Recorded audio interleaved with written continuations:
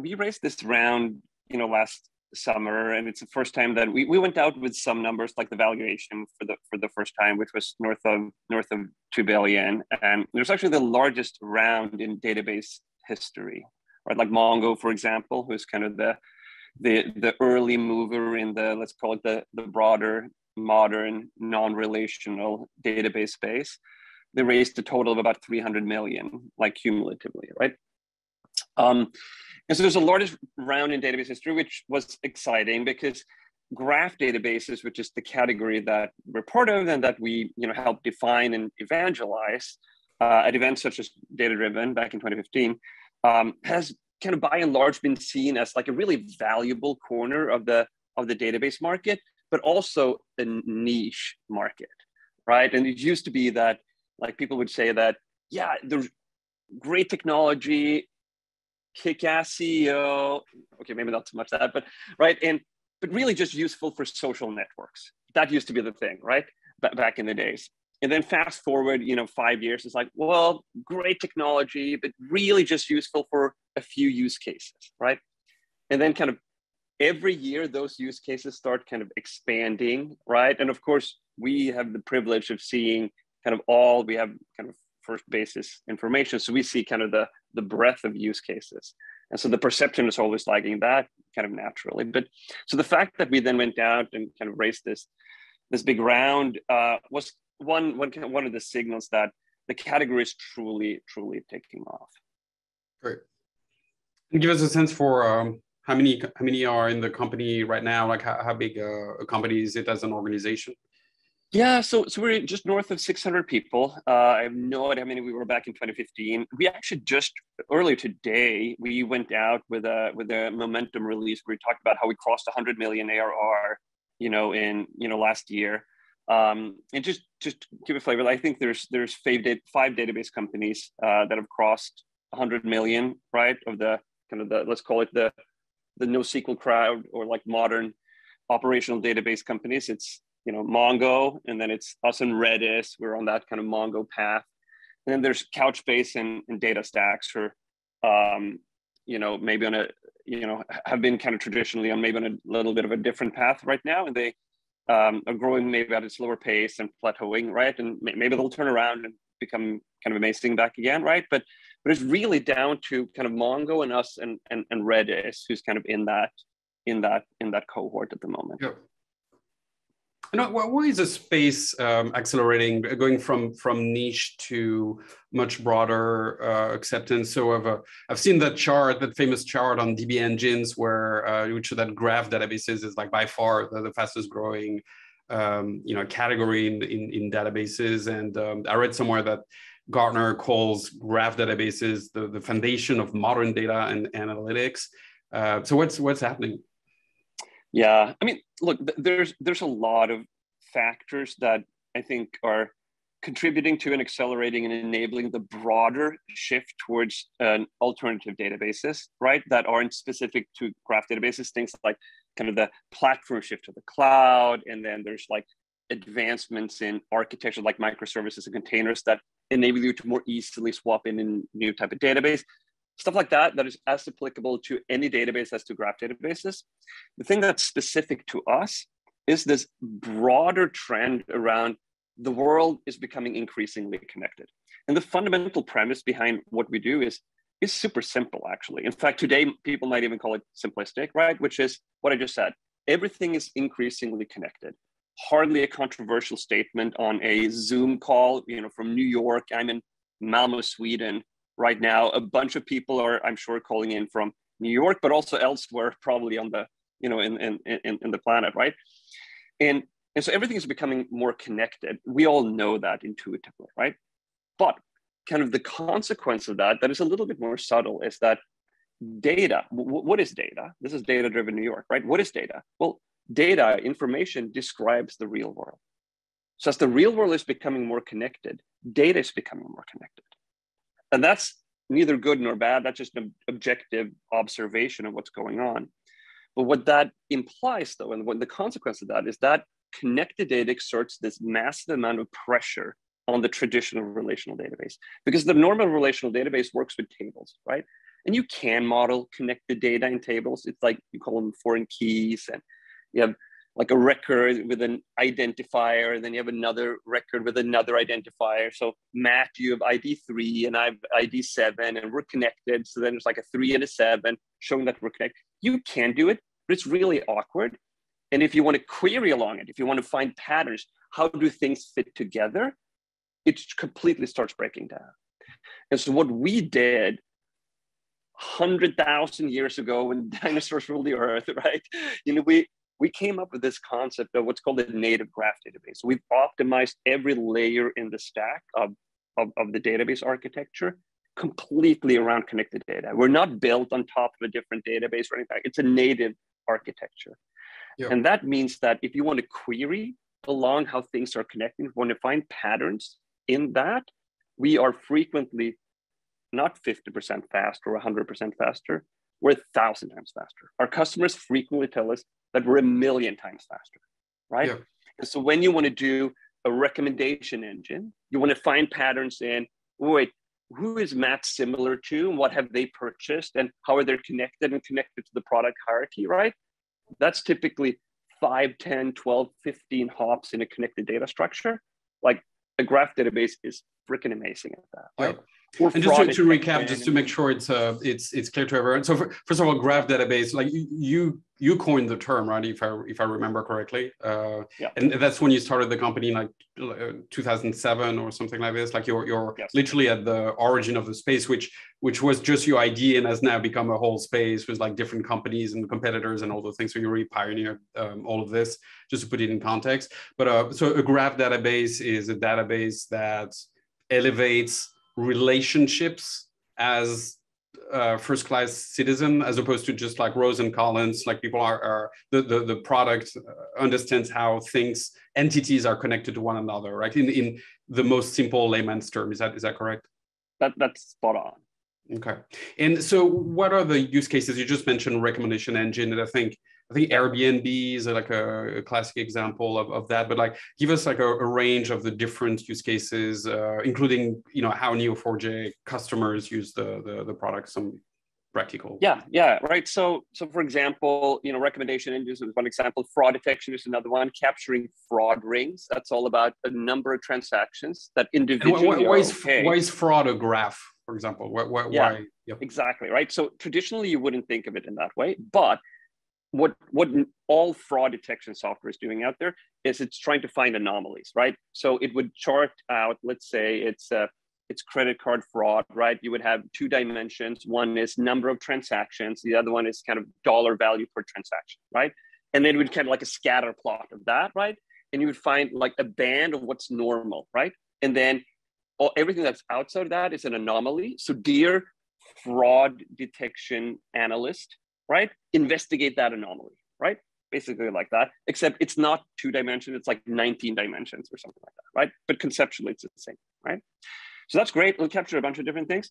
What it won't capture is that, what if you have a number of transactions that are all within this band of what's normal, but they're connected in fraudulent ways, like a fraud ring. Like the only way you can find that is if you can operate on connected data, right? And that's what graph databases do. So that's another classic use case. But then you have a bunch of other things like customer 360. How's my individual customer connected to external kind of social media, but all of my internal systems?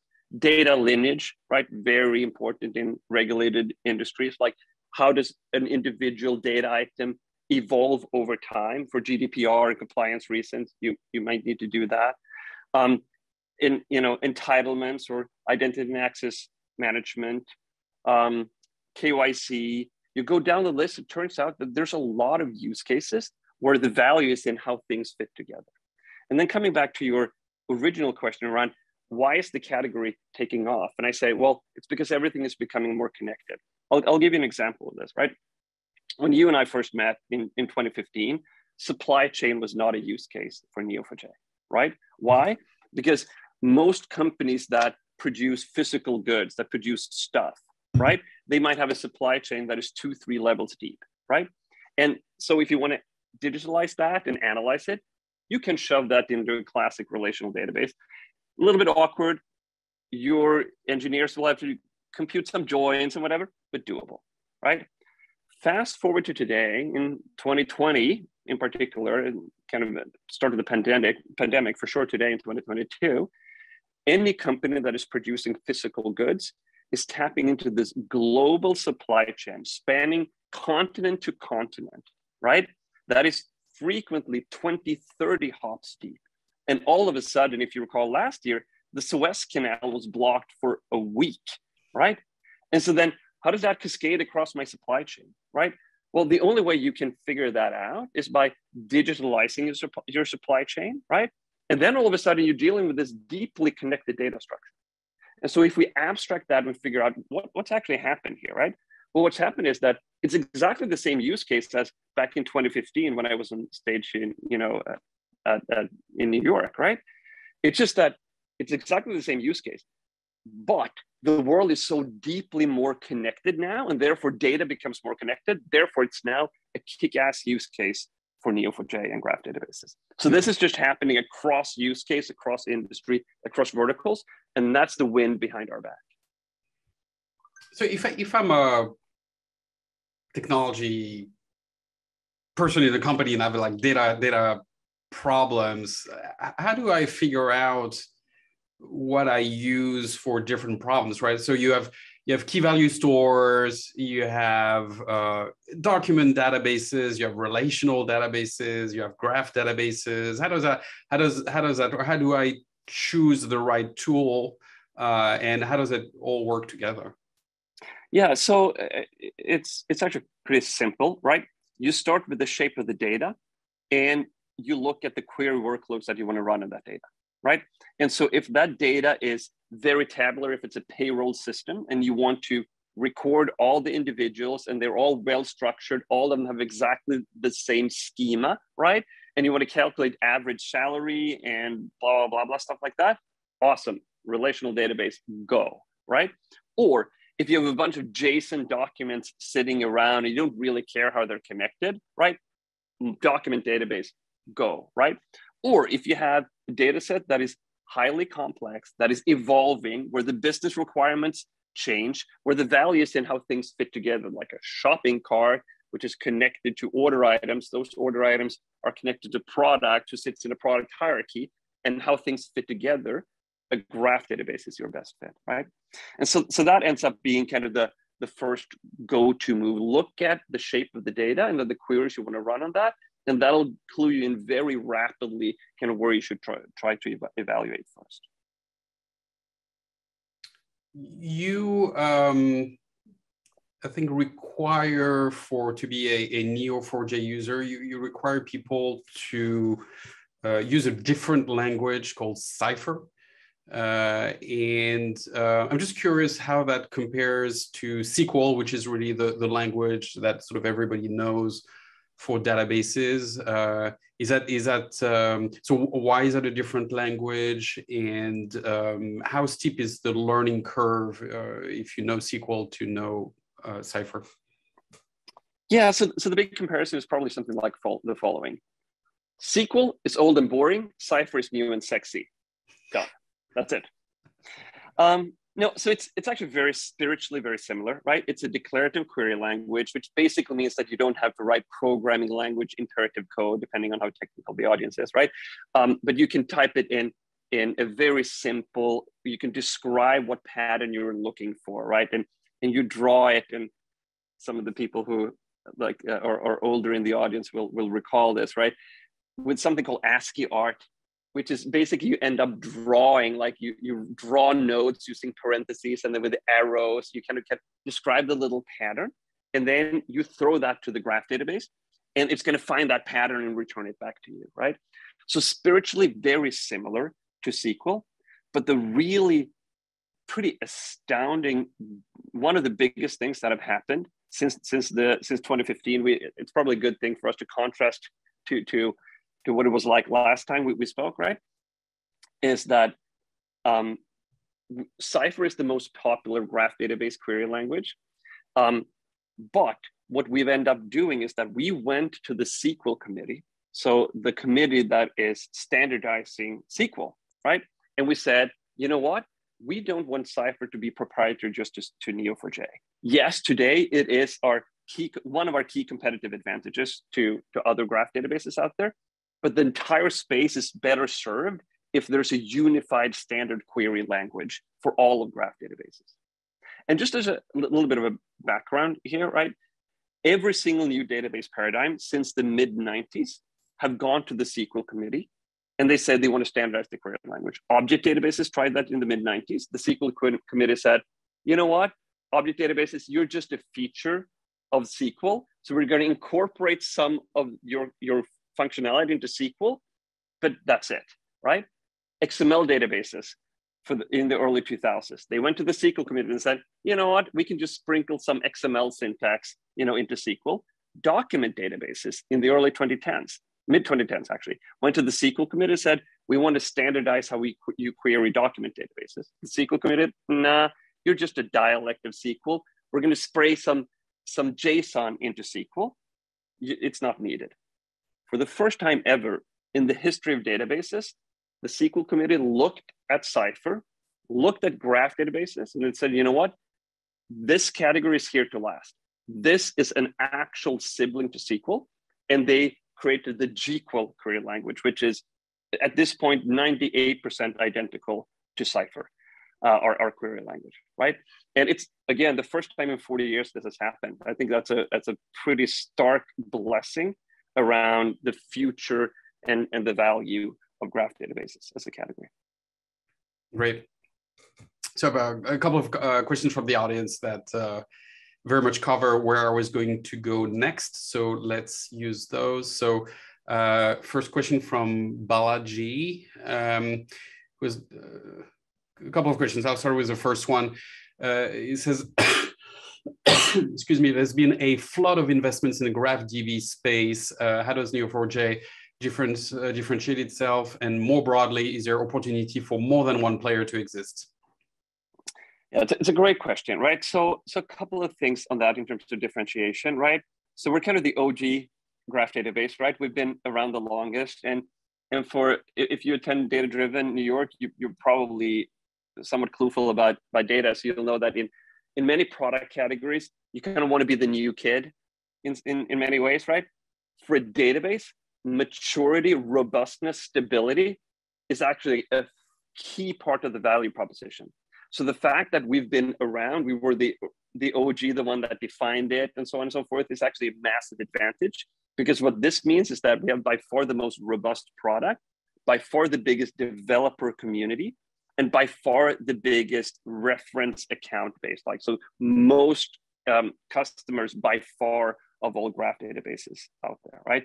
We've also happened to have this modern, which maybe sounds a little weird, like this native graph architecture, where a lot of the more recent, as the graph space has become hotter and hotter, the more recent entrants, what they try to do is they try to layer graph functionality on top of their existing core, right? So they don't take the native approach, which takes forever to build, right?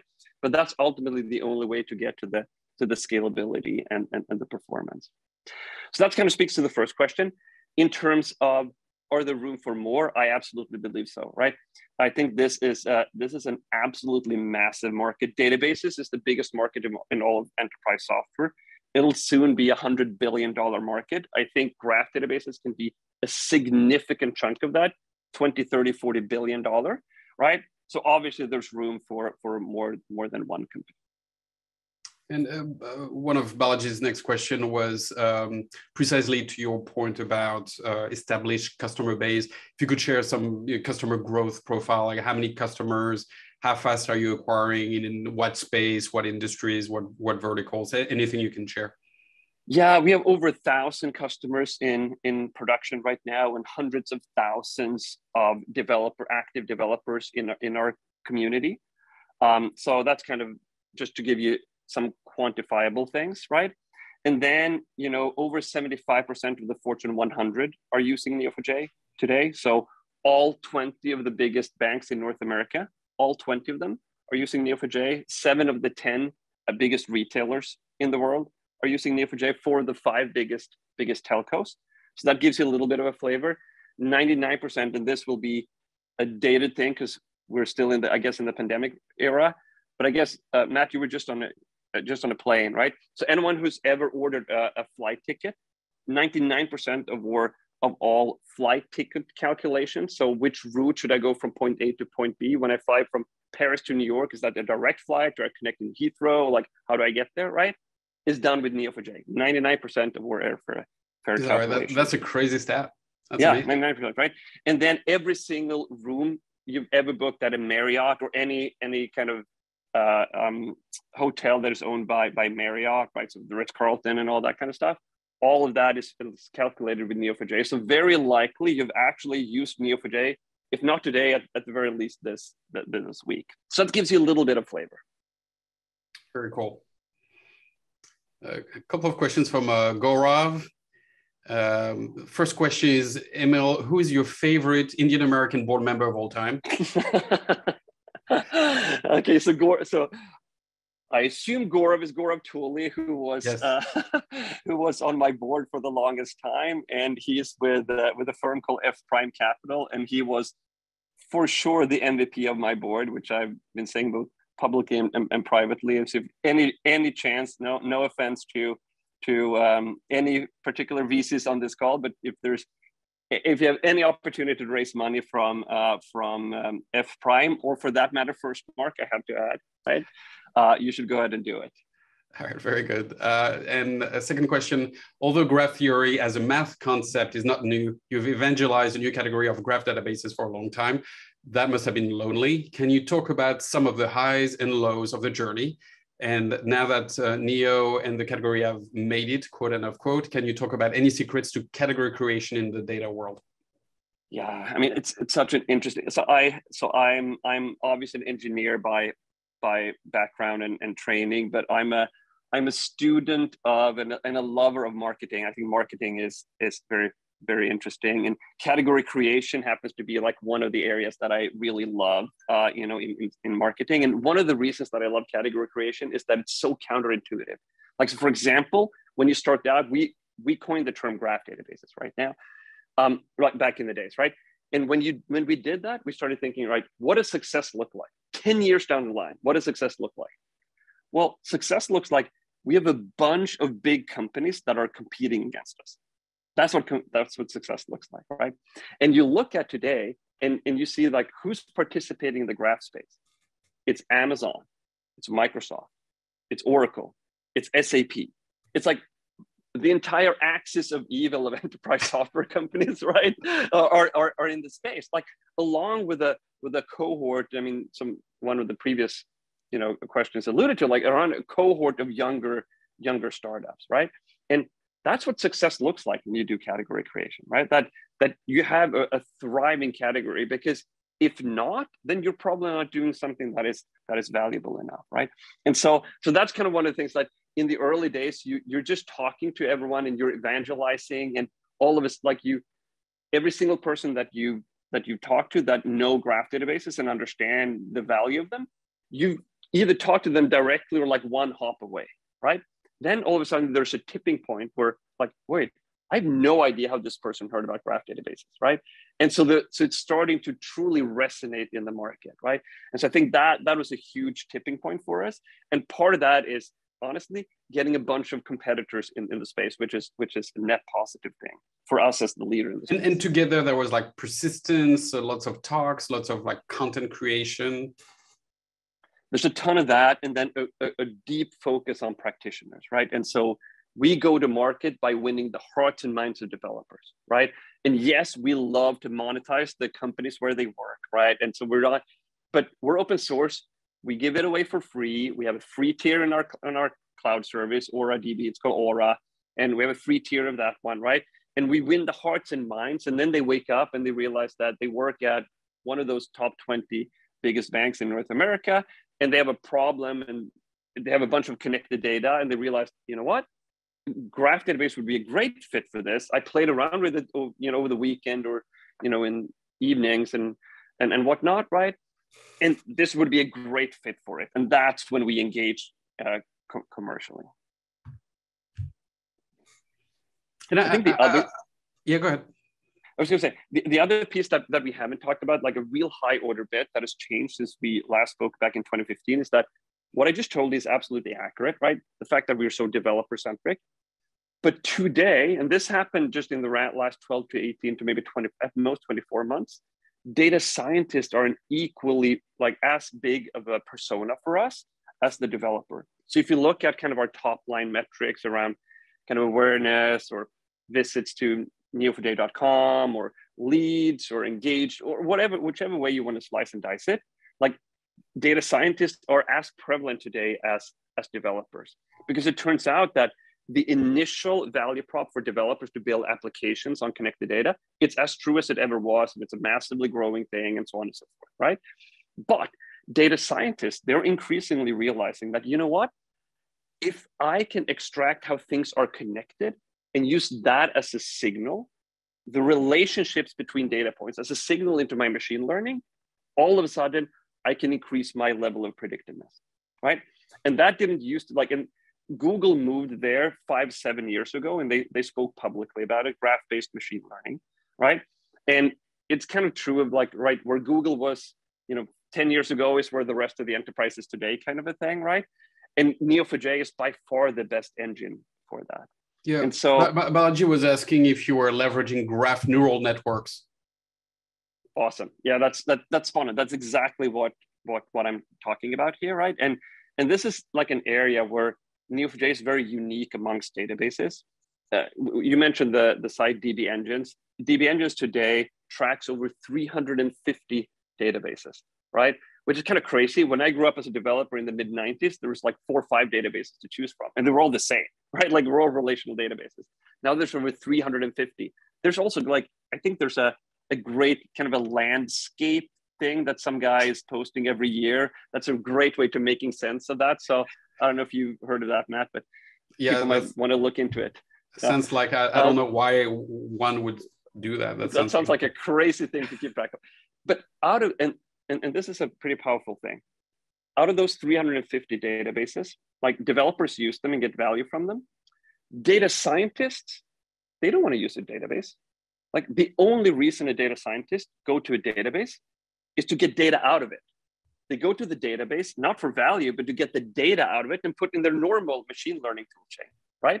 With exactly one exception out of the 350, one exception, Neo4j. They go to Neo4j to put data into Neo4j to be able to use relationships as a signal into their machine learning. So we built out an entire new stack called GDS, Graph Data Science, that is built on top of the graph database, that is targeting machine learning and AI driven by data scientists. And so this is an entire new motion and persona for us.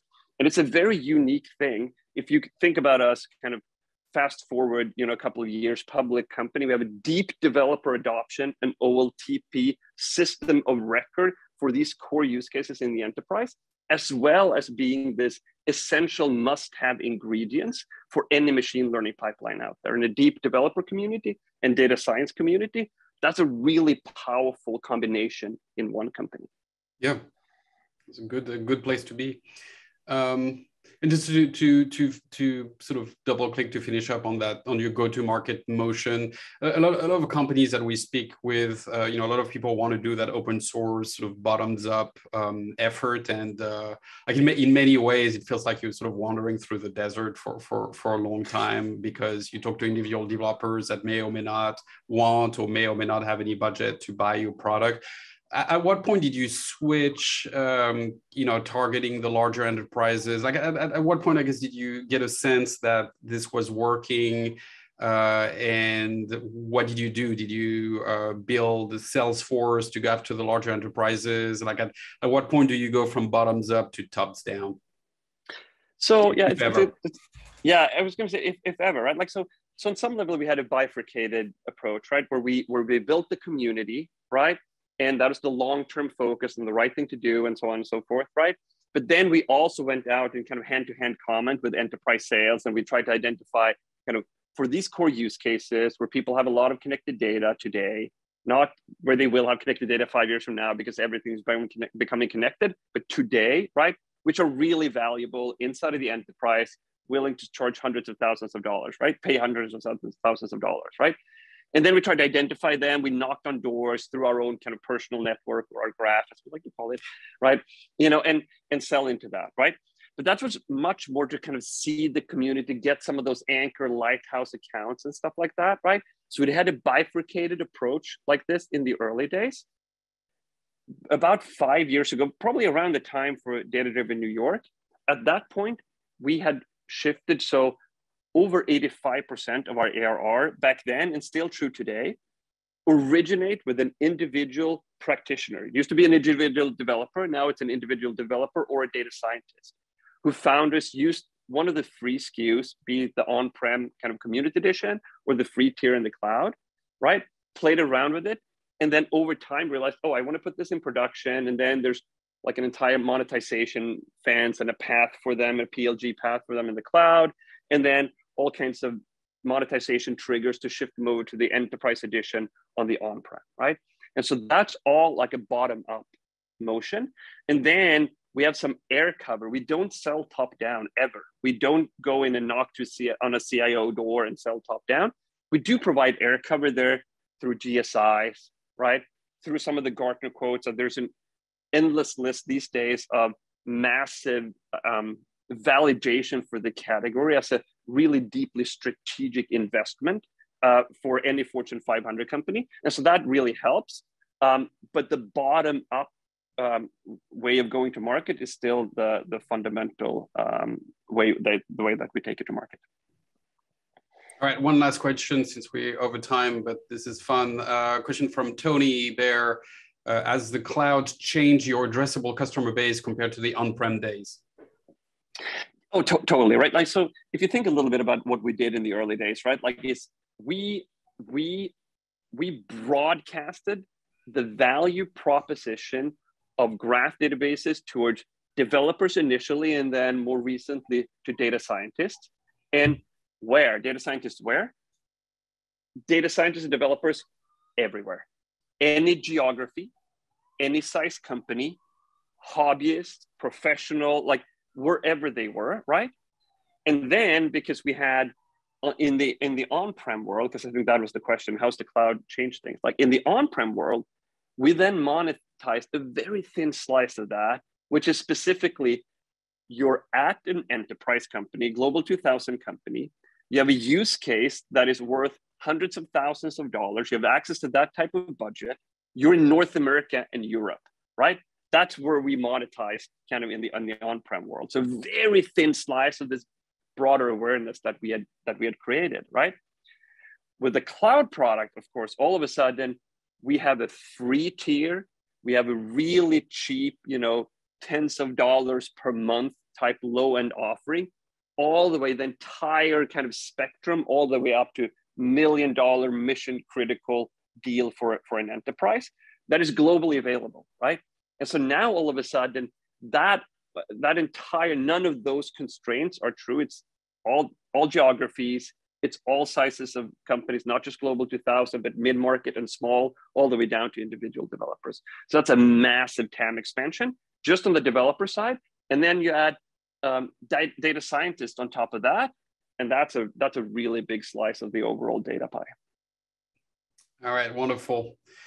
Well, it's 1:15 midnight your time. You're remarkably awake and energetic. It's called coffee, my friend. Yes, exactly. Well, that seems to be working. This conversation brought to you by Red Bull and coffee. Exactly. All right, this was wonderful. Like, I mean, it's so cool to see the journey over the last few years, and it's only just begun, my friend. Yeah, it feels like it, right? It feels like you're tackling a market that was already super large and that's in the process of becoming gigantic. I mean, if it becomes the cornerstone for like machine learning, that's like as big a mega trend as it gets. So fantastic progress. Thanks for coming back and telling us a story, and we'll continue to root for you. And maybe by the next Data Driven, you'll come back as a public company CEO. That would be a lot of fun.